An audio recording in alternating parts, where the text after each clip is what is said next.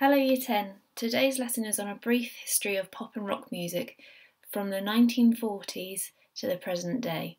Although you won't be asked this specifically in the GCSE exam, it is important for us to understand the cultural developments which influenced the music throughout the 20th century, as this has an impact on the music that we enjoy and create today. But what do we mean by the word popular music?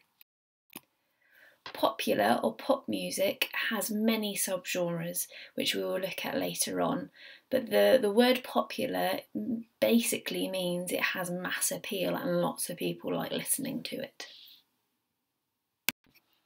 The Victorian era is the start of the popular music journey. Although it's not pop music as we know it today, it is the start of this idea of mass appeal. Before the Victorian times, only the wealthy upper class could access music and musical entertainment. By the Victorian times, music had become more accessible and more affordable to go and see to more people, to the working class. Music halls became very popular entertainment and usually contained singers and comedians. This started in small pubs and grew in popularity and started to take over larger theatres. By the time we get to World War I, it's very popular. However, the theatres decide to rebrand after World War I into variety acts. With the rise and in popularity with jazz and swing music in the 1930s, the music hall starts to lose its mass appeal. The 1930s and 1940s saw the start of the music industry as we know it today.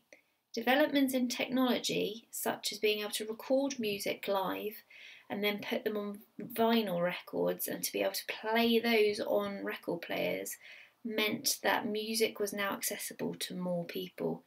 People wanted to buy records, people wanted to play them on new record players and to share music with other people. The other invention that was very important at this time was the microphone. This helped singers in particular create a particular style called crooning.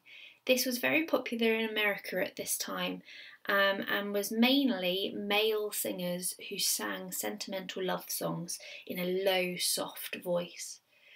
Crooners included Frank Sinatra, Bing Crosby, Nat King Cole, Tony Bennett and Dean Martin, and this particularly appealed to housewives.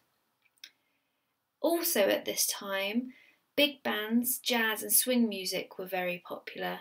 Have a listen to In the Mood by Glenn Miller and Sing Sing Sing by Benny Goodman to get a flavour of this genre. The 1950s saw the rise in rock and roll. This is the beginning of pop music as we know it today, and it was the first genre of music to be specifically targeted at teenagers. It was new, it was exciting, it was more upbeat than the crooners had sounded in the previous decade.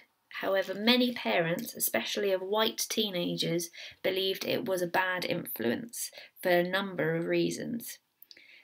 One reason, bearing in mind segregation was still happening in the USA at this time, was that rock and roll was influenced by music of black Americans, such as the blues and R&B.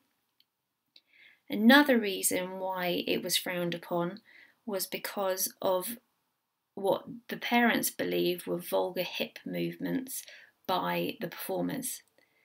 If you have a look at Elvis performing live, he uses many large hip movements during his performances, and these were seen as too provocative for teenage girls to watch.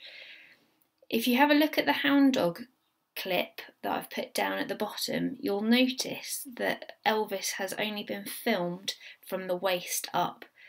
This is because the TV network had so many complaints previously about the vulgar performances that Elvis had done before. Nevertheless, rock and roll still became very popular at this time. Famous rock and roll musicians include Elvis Presley, Jerry Lee Lewis, Chuck Berry and Little Richard. Have a listen to some of their music and see what the style sounds like. A tremendous amount of cultural and social change happened in the 1960s, which influenced both music and fashion. Rock music was born, and it was UK bands that mainly dominated the charts. Bands such as the Beatles, the Rolling Stones, The Who, Pink Floyd, Led Zeppelin, and Black Sabbath. Changes in technology also helped to expand music's popularity at this time. LP records were invented. These were vinyl records that you could fit more songs onto. Also, radio broadcasting expanded at this time.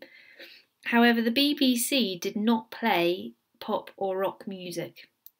This saw pirate radio stations establishing around the UK, mainly on boats offshore. This was not illegal because they were broadcasting in international waters. In 1964, the first pirate radio station called Radio Caroline was established. However, by 1967, the BBC decided to restructure and they established Radio 1, Radio 2, Radio 3 and Radio 4 as we know it today. In the USA, cultural change happened as well with the rise of the hippie movement. Folk and country music and folk and country rock were very popular, with musicians such as Bob Dylan and Joni Mitchell. Surf rock and the Beach Boys became popular, and also Motown became popular with the rise of Jackson 5, the Supremes and Stevie Wonder. In the 1970s and 1980s, the pop industry expands rapidly, with many subgenres of pop and rock happening during this time. Bands such as Pink Floyd start to experiment more, and progressive or prog rock is established. Punk rock also happens at this time, and it was in rebellion towards progressive rock. They wanted to keep everything nice and simple. In the 1970s in particular, glam rock was popular, and this is where performers dress up in flamboyant costumes and makeup. For example, David Bowie and Elton John and ABBA. Heavy rock also happened during this time, and guitar riffs and guitar solos are a big influence in this. Pop rock also exists, and people like Madonna are part of this subgenre.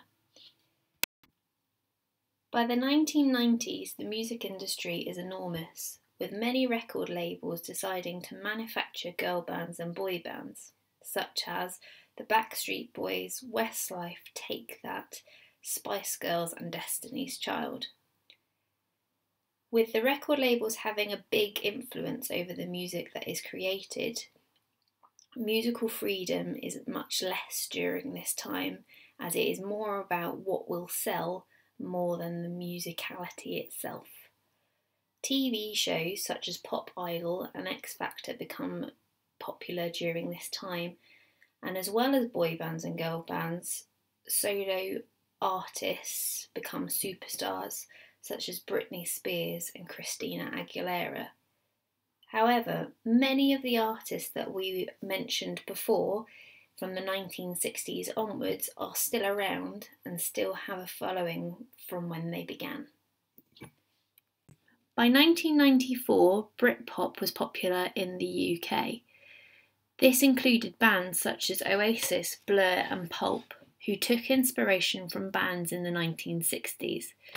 This subgenre is not very heavy in sound at all, but in contrast, in the USA, grunge is popular.